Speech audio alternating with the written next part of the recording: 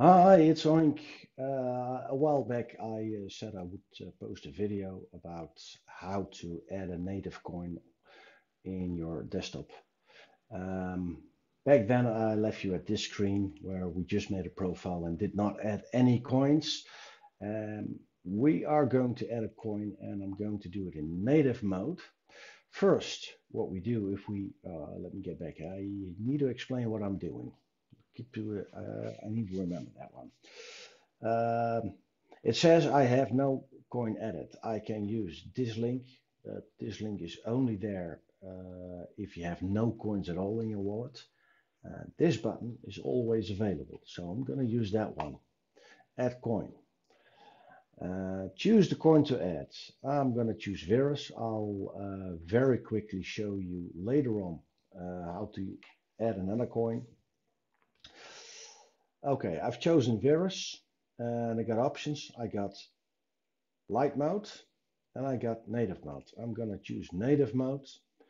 I can opt for start staking, start mining.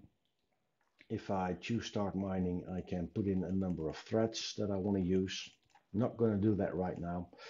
These two options, re-index blockchain and rescan wallet, uh, basically they are if you're in trouble in Discord, someone that responds to your question for help on any problem with the wallet.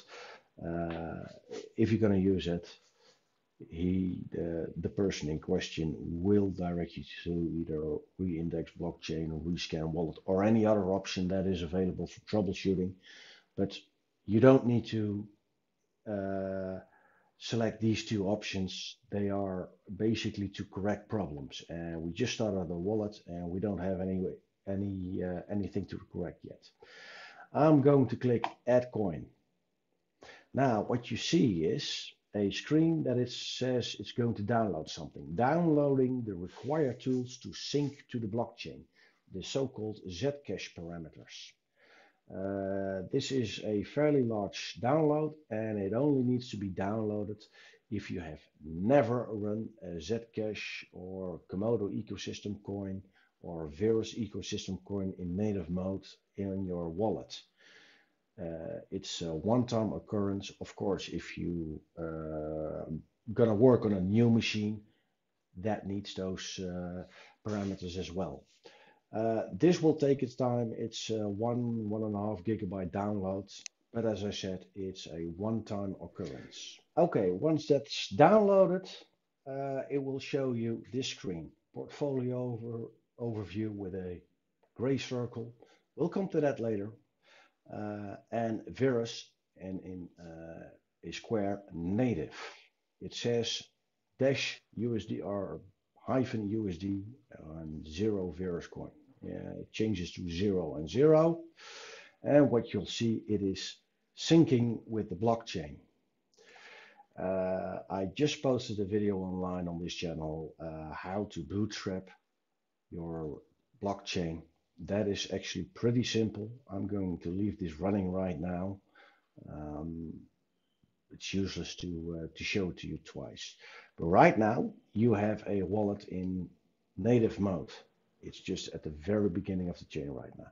Now, say I want to add another one. I also have Komodo. I want to add Komodo. This is basically exactly the same action you do then. Add coin, choose coin, make sure native is selected. And as you can see, the option staking is not here because Komodo doesn't have staking.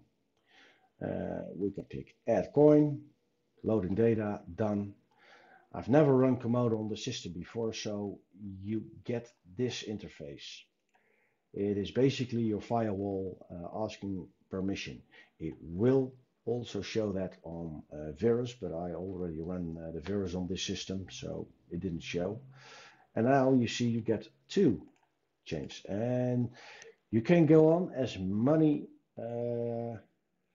as your system can bear to run. Pirate chain, you can add that. Add coin, pirate chain, done, great. Add coin, what else do we have? We have Zcash. Up, Zcash, we're gonna put that in.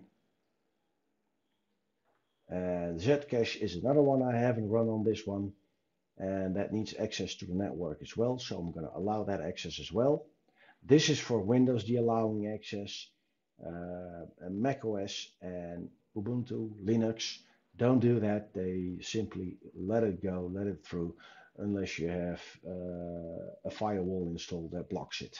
But that's basically standard, not the issue. And on Windows, it is standard showing this interface. That is why I'm doing it on Windows. So as you can see right now, I have now 4 blockchains running, and they all start to sync, which is eating away. If you leave them like this, it'll take days before they become synced. So I urge you, check out this channel, check out the bootstrapping procedure. It's also in the wiki. That video refers to it. So I'll hope to see you next time. Thank you for your attention, and I hope to see you on Verus Discord soon. Bye bye.